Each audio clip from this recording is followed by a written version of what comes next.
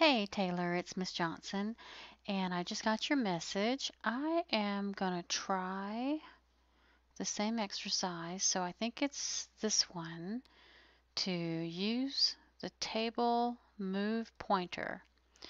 So I'm going to launch it. It doesn't always work for me the first time either, so let's just see if we can get it to work. I think it may be launched somewhere here. Okay, so use the table move pointer to move the table about a third way down the page at the 3-inch mark. Okay, so this is the table move pointer right here. So we use our pointer, but it goes right here to this little X, and you can see that it does help. You can move the table around. I'm going to try to get it really close, like to that 3-inch mark, and see if it works. There you go.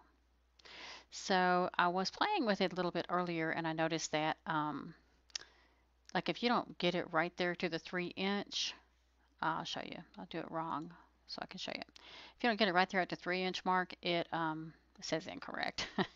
So like if I just try to move it down like a little further than 3 inches, and it'll say incorrect. And I can retry again.